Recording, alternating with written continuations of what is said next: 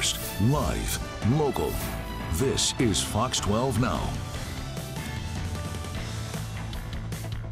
Hello everyone, this is Fox 12 Now. I wanted to give that a shot right there of downtown Portland.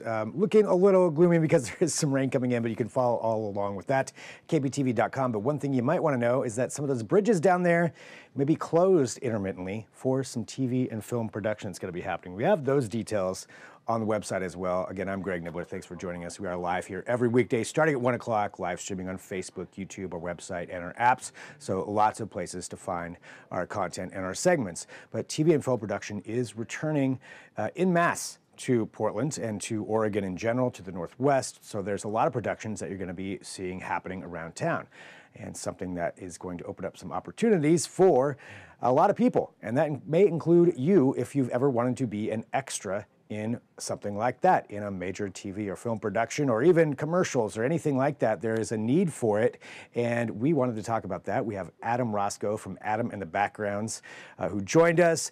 Adam, we actually talked about this during the show. If you've been around Portland for a while, if you remember Trek in the Park, Adam was one of the people behind that, and then we discussed his transition into owning Adam and the Backgrounds and working in this industry. And so let's go ahead and get into it here. We'll have Adam explain everything right here on Fox 12 Now. Joining us now from Adam and the Backgrounds, which I have to say, I love that name, and it does almost sound like a 70s band too at the same time. So Adam and the Backgrounds, so Adam Rosko joining us right now. Adam, hello. Thanks for being here. Oh, thank you so much for having me, dude. I do. I seriously love the name. But before we get into all of that, let's talk about you. I mean, you have been here involved in Portland productions of all kinds for a very long time, and let's talk about that. Like, how did you get started, in eventually getting down this world to having a casting company for Portland TV and film?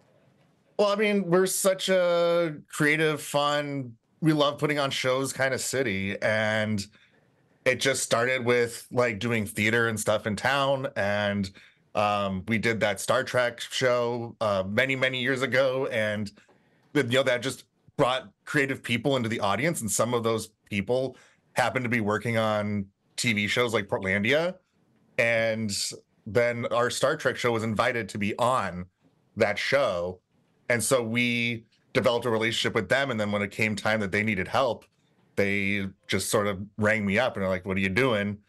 And it was a lot of back and forth in terms of like what I wanted to do or what I could do. Right. And we really just fell into the casting aspect of it, and like finding all the like awesome people in town and then finding roles for them. Well, I mean, for anybody who doesn't know too, I'm sure anybody who's been here for for amount of time is aware, but Trek in the Park was absolutely incredible. You may recognize, Captain Kirk, aka Adam, right here, and those performances. I mean, they were amazing, and they really did, showcase so much of the city. Both, I mean, it's a Star Trek episode that you would recreate in the park. Actually, can you give a description for everybody who doesn't know what Trek in the Park was? Just what elevator pitch? It would be just like Shakespeare in the Park kind of idea, but with classic Star Trek episodes. Full script, full music, full props, but very, very simple and fun. And it was free, and all the families and a lot of the city came to check it out. So it was a lot of fun. It was a huge phenomenon. I mean, and it was amazing. And you did that for a few summers there, and having that out there. So that does probably, bring in a lot of aspects, I think, of Portland, of that artistic side of the community. Is you got Star Trek, you've got acting, you've got props, you've got musicians, and then just the audience. So bringing all that together, I guess that does kind of make sense how one would then transition into, being called up to help out with some of these other projects like Portlandia. Yeah, and I mean, it's also not just me, but like other creatives in the city, whether they're costumers or prop people, or they're my cat just wandering past my camera here. These people, they then worked in film. Like all the crews that are here, I would say 90% of them are people that are from here, that live here. And it's all the creative stuff that they worked on before. And now, we all had to get a real job at some point. So Right. Well, do you find that it's a pretty tight-knit community here in Portland when it comes to the artistic side of whether it's acting, whether it's music, whether it's production, anything, or casting? Oh, absolutely. It's very tight-knit. Everyone's friends. We're too small, I feel, to have like really terrible egos and bad blood between anybody. Like they're just too small to have that, and like there's no room for it here. And so everyone just we really collaborate, and you can see that in the product that you see on TV or on in film, that stuff that comes from here. So yeah, man. Well, looking at TV and film over the last few years, obviously the pandemic put a stop to a lot of things. But how has the Portland TV and film industry, I guess I keep saying Portland TV and film, but how has the film and TV industry here in Portland recovered or bounced back over these last few years since the pandemic? We were one of the first shows to come back, so the first narrative shows to come back. And for the pandemic, we were creating some of the protocols and stuff to get people back to work and back on set. And some of that stuff, like I'm really proud of that we were able to do that and keep people working. And now that we're post pandemic, but also now we're post strike, we are roaring back. I mean, outside of for like the smaller markets that aren't New York and LA, we're one of the biggest right now. We're one of the busiest, and that's really like was very unexpected. But we're ready. We're hungry for it, and it's been a lot of fun this year. What do you think it is about Portland that's bringing so many productions here to this city? Well, I think we have the geography, obviously. Like we can get any kind of geography about an hour's drive. And not only that, but like I was at the airport the other day, and there's a walkway of all the posters of films that were made in Oregon. And like pound for pound, the ones that are made here are like really good. We tend to make like good movies here. So I think people love filming here. Like the people that are not from here, they're charmed by the city, they're charmed by the geography, and we kill it. Well, and you're right. I mean, there's been a lot of really great productions that have been here, and so all of these ones are coming. And I want to talk about some of that, what's coming up. But before we get into that, let's go back to Adam in the background. So specifically, your company, Backgrounds. Can you just explain what it is that you do? Well, it's pretty much just extras casting. And with that, it's anyone and everyone can and should sign up, because the needs for the various TV shows and films, it's all over the place. You never know what we might need, what kind of specific thing. And to be able to like find people in the community and offer them not only a job, but also a really fun job, that's really satisfying. And like one thing that is important to me is people that register, they can either like, if it's their favorite show or they're just like curious, it's just a fun thing to do on set. But we want to grow the community as well. So if you're curious about like actually working in the film industry here, it's a great gateway. You have a low stress job and you can just observe and watch a crew member, watch what the costumer does, watch what a sound person does. And if you're reliable and have a good attitude about it, it's an easy way to get into this industry.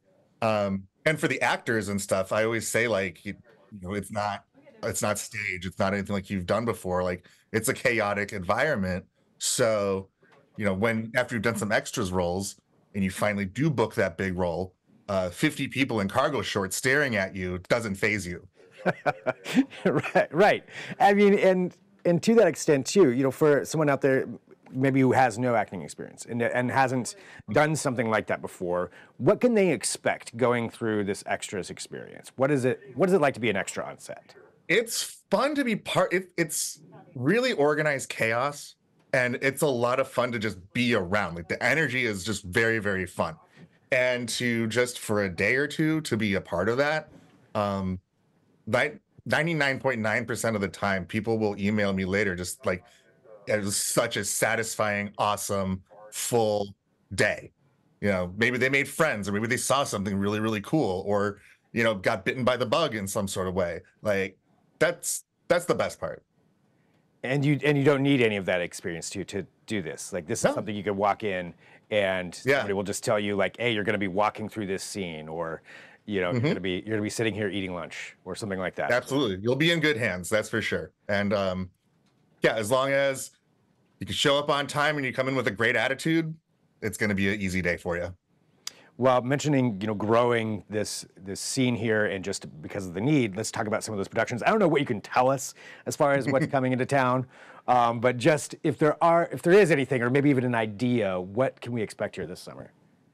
I mean, exciting and or fantastic stuff is coming, and it's awesome.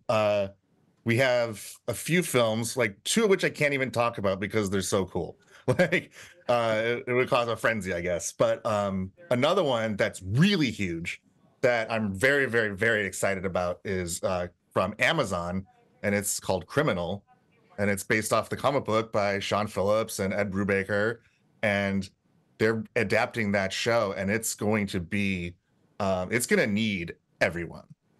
Like, I hope that if the show goes on and on and on, like it'll be like how we had Grimm, where we just involve the community so much. I'm really looking forward to it. That's great, and that's starting this summer. That's starting this summer, and yeah, we'll be going all summer, so there'll be plenty of opportunities to join in, and there's a huge amount of variety of what we're going to need. So be sure to sign up if you haven't already. Yeah, so this is, again, something everybody watching, if you're within this region, this area, you could have an opportunity to be on one of these, to be a part of one of these, or be an extra in there. And it's not just the individual shows. I mean, we do commercials, we do one-off things. Like there's Nike projects and whatever. And so one thing I do want to mention, if you do register with me, you're put in for all of it. It's not just specific shows. So there you go. So you'd be being submitted to every one of these things. So what is it like going through? What does it take, I guess, to register? It's really easy application process. AdamandtheBackgrounds.com. Right at the top banner, it'll say sign up. And the one thing I will suggest that really helps is fill it out as thoroughly as you can, with every language you speak or talent that you have or whatever zany thing that you can do. Please put it down, because you never know what we'll need, and you might just be like the exact person. That's a bit, yeah. I can only imagine what some of the requests are that you get from some of the production companies for these things, but that's because of that wide variety, like what it is that people are looking for. What do you think is the number one what is the number one thing somebody should know if they're being an extra for the first time when they get onto the set? Be a sponge. Let the show take over, and just be present. Be present, pay attention, and I promise you will have an amazing day. Perfect. Well, Adam, anything else that you think people should know about? I would love to have you register. I'd love to involve as many people as I can this summer, and to include them on these shows. It's historic how many shows are happening right now. It's pretty awesome. And I know, and I wish you could tell me what some of the other ones are, but we'll find out. We'll find out soon enough at some point. Absolutely. What's the website again for people to go to? AdamandtheBackgrounds.com. There we go. So nice and easy. You can go there, register, and maybe be a part of one of these film and TV shows that are going to be here in the Portland area. So pretty cool. All right, well, Adam, thank you so much. It's always so good to talk to you, and congratulations on this too, making the transition from what you were doing into having a casting agency here in town. That's really incredible. Crazy. All right, huge thank you to Adam and for joining us here, for Fox 12 Now. So really, really appreciate that. And, like you said, go check that out. You may get to be a part of one of those productions. If you've never done it before, it is a lot of fun to just see how a production like that, something of that scale works, whatever it is that you may be going to. And yeah, I would recommend that experience myself. But thanks for joining us again. This is Fox 12 Now. We live stream here every weekday. If you ever have an idea for a segment, please feel free to reach out. We are live here from the Fox 12 Oregon newsroom. You can send me an email, fox12now, fox12now at kptv.com. That's fox12now at kptv.com. Let me know what you're thinking about, and we'll see if we can maybe make something happen. I always appreciate hearing from people, whatever it is, whether you think about our segments or whether you have an idea for a segment, all of that, feel free to reach out. But we'll take a break. For right now, I'm Greg Nibbler. This is Fox 12 Now.